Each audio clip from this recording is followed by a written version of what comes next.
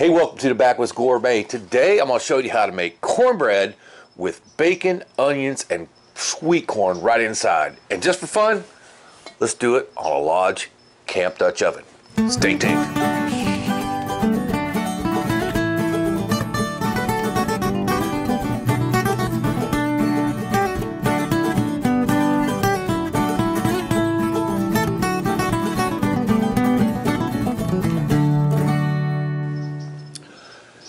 So, I know you guys really like to see our regular entree dishes today, but we've had a lot of requests to do cornbread. We did it a long time ago, way back when the channel first started. We did it out on the campfire that time.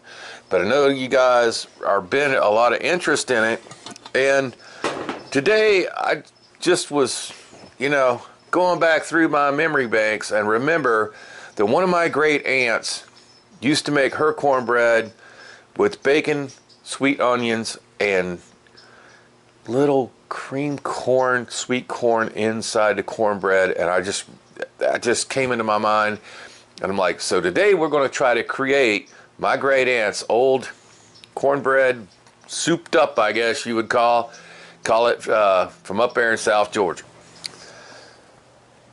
So here are the items you're going to need to make this dish. It's going to be 2 strips of diced bacon, about a half of a medium sweet Vidalia onion.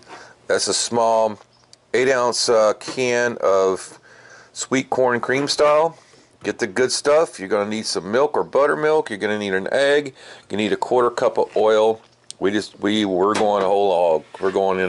That's straight up butter, melted. And then here today we're going to use Martha White self-rising cornmeal with hot rise. Okay. I actually was going to make this totally from scratch with Alabama King. I went to my local grocer today, and they didn't have 1 bag of regular cornmeal. Alright, so you're going to get a bowl of something to mix with and our 10-inch Lodge camp oven. If you don't know this already, I know there's a lot of you guys that just subscribed to our channel here recently, but a camp oven has this rim to hold your coals on the top. So we got that ready, perfectly seasoned. This guy's been in beautiful service with us over here. If you want to make a half recipe of this, you could do it over here in a little 8-inch, or if you really got a lot of people to feed, you can come over on your big boy on your 12. So we've got about 3/4 of the chimney of charcoal headed off there. Now you can also do this on your coals from your campfire at camp. Use charcoal. It's a little more controllable than especially if you're starting out. I would suggest you start out doing charcoal, and then as you get better at doing camp Dutch oven cooking, then you can transition in very easily into using your camp coals. So we need a hot pot for this. Okay, so we're getting that guy ready to go, and we're going to start preheating the camp Dutch oven.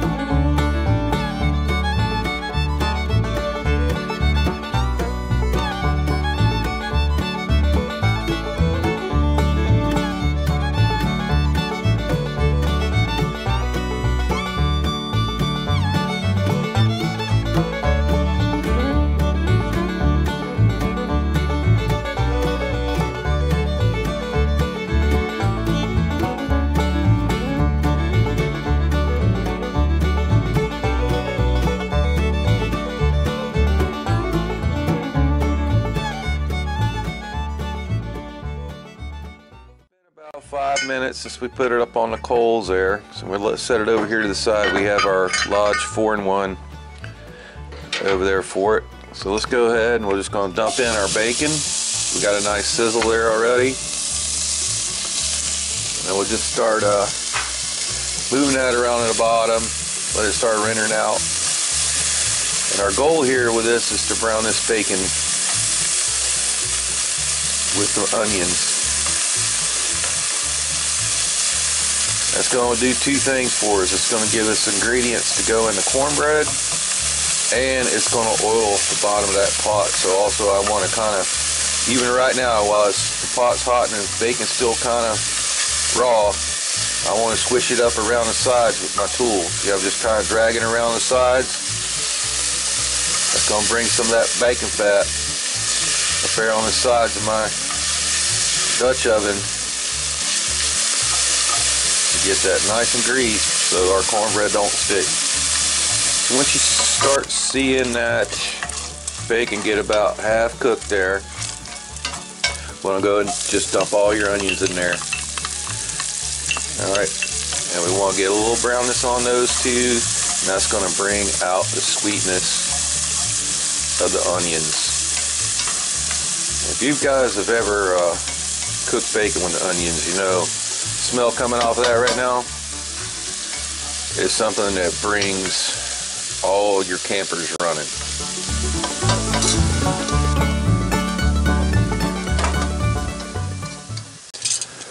So while our onions are getting going over there, I want to start preheating my lid. I have it up on the Lodge 4-in-1 lid stand there. And it does a lot of other things too, but if you have a trivet, whatever kind of trivet you have, something to keep it up and clean, I'm going to go ahead and I'm going to start taking all these extra coals I have. I'm going to lay me 2 rings on here because cornbread needs to cook at 400 to 450. Okay, so start moving all these over, start letting that get hot.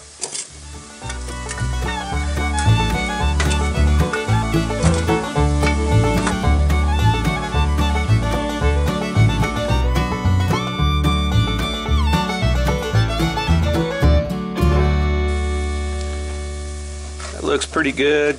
A lot of the onions are starting to pick up some brownness now.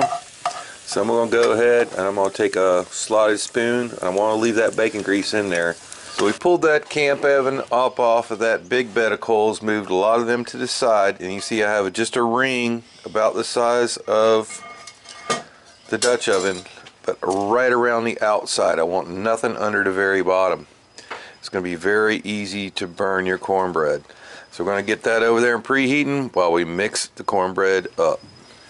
So let's mix this per the package directions. This is going to be 2 cups of the mix.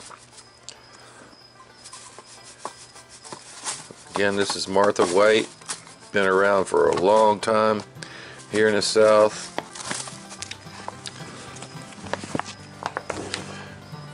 It's 2 cups of the Martha White.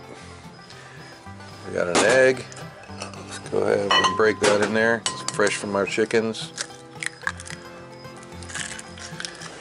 Alright, we're going to go ahead and put in our onions and bacon. Put that in there.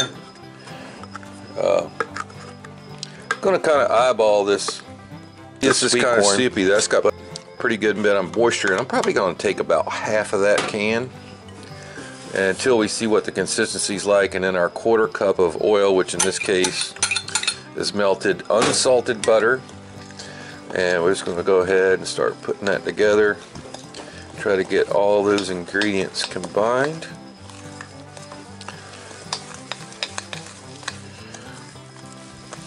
You see it's pretty stiff.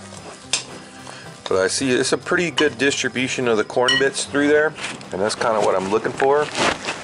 So I would say about 4 ounces of your cream corn. And then we're going to slowly add some milk. Give that about 1/2 cup. And cornbread mix should be pretty soupy, okay? And I like to let it settle a while, but it should be like a cake batter, not like biscuit dough. All right, and because that cornmeal is going to absorb a lot of that moisture. So a little more. So this is kind of an eyeball thing, and I tend to find when I make this that it should be more like pancake batter almost. It should pour really easily. You can kind of pour it off a spoon, you know, kind of check it. And I'm gonna let it sit for a little while too. I'm gonna go just about another 2 tablespoons. I'm gonna let it sit for a little while too before you put it in the Dutch, pour it in the Dutch oven. But man, I'll tell you what, I smell like bacon and onions right now. And I actually smell that sweet corn too. Let's go just a dash more. Couldn't hurt, right?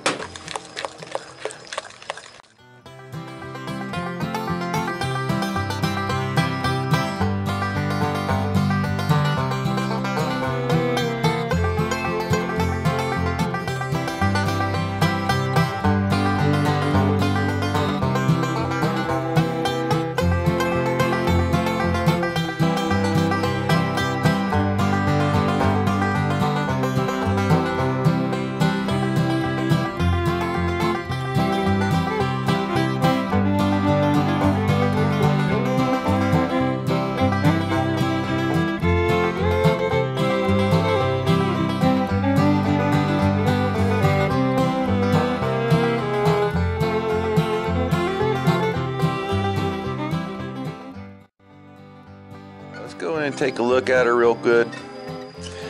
Just starting to get brown, but I notice it needs a little bit more brownness around the edges. We've been rotating that lid and we've been rotating the pot itself. So as these coals burn down, I've been easing them out closer and closer to that edge. Okay, so that's going to help you get an even brownness on the edges out there. And every once in a while I'll take my lid lifter and just tap that pot. That'll let any ash fall that you might be pushing over the edge there, so that when you open the lid it doesn't fall down into what you're cooking.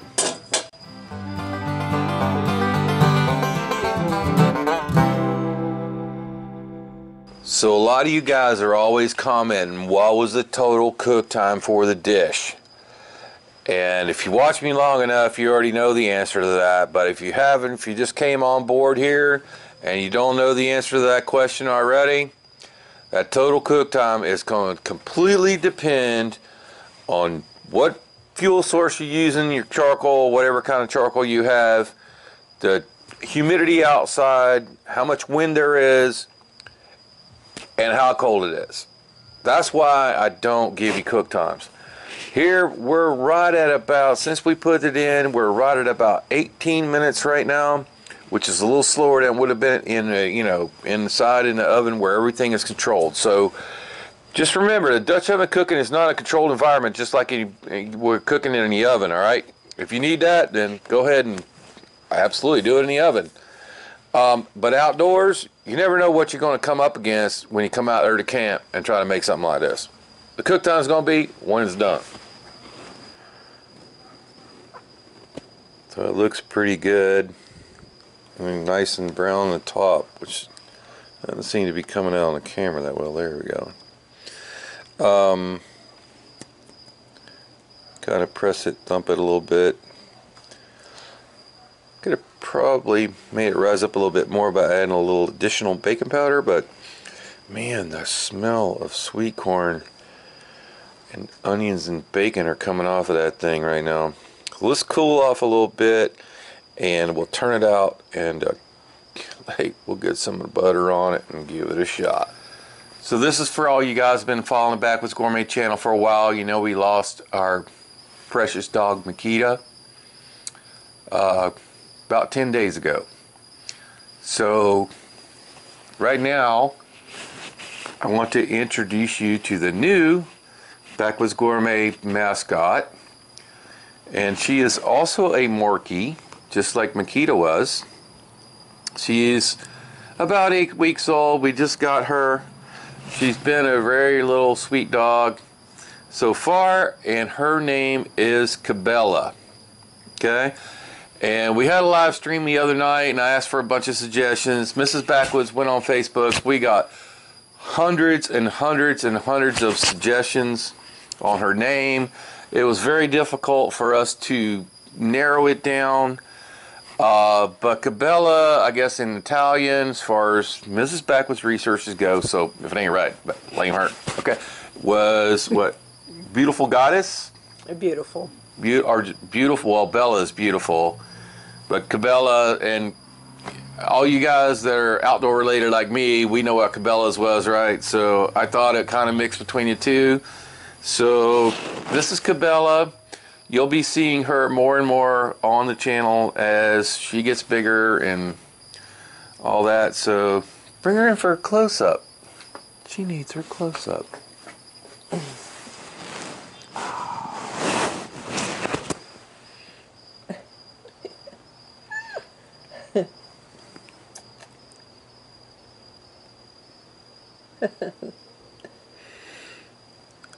In the present time, she's 1.8 pounds. No, she's 1 pound 8 ounces, so that's 1.5 pound 8 ounces. Okay, 1 pound 8 ounces, but she'll get bigger. All right, guys. Bye. If you like a puppy, drop a like button right down there. If you got a comment about her, please drop a comment. And hey, if you guys have a comment about Bakita, and we appreciate all the outpouring of sympathy. There was over 300 comments. We appreciate it.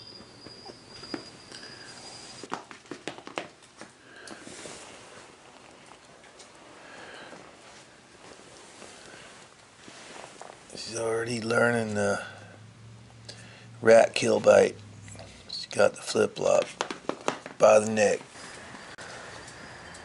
So let's go ahead and cut us out a piece of our cornbread here. You can do this at camp. You can do this at home. Do this in your oven, or you can do it on charcoal like we did. That first piece is the hardest one to get going, and then you just pull that out like that. Alright, came right out of the Dutch oven. Like I said, I probably would have preferred to put a little bit more baking powder in this mix, but let's go ahead and give it a little softened butter right inside there. And obviously, you know, this is a side dish. This is not a meal, but I know a lot of people back in the old days, they just eat that right there as a meal. You see inside, it's got the bacon, the onions. Oh man, it's gonna be awesome. So it really turned out good. It didn't really rise as much as I thought it would. You know, we just used the mix straight up out of the package. I like mine to be a little bit higher than that, so I would suggest maybe when you do yours, add another maybe 2 teaspoons of baking powder. It'll rise up a little better, especially when you do it with a Dutch oven. It's not the oven, okay? So it cooks a little slower, so it might not rise as fast. But I'm just gonna pinch me off a little piece there and give it a try.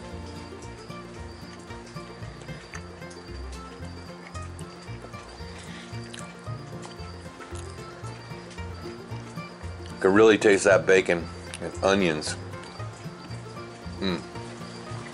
So if you like what we're doing, please smash that like button right down there. You can subscribe to our channel. You can do it right here. For another great Backwoods Gourmet video, it's gonna be right there.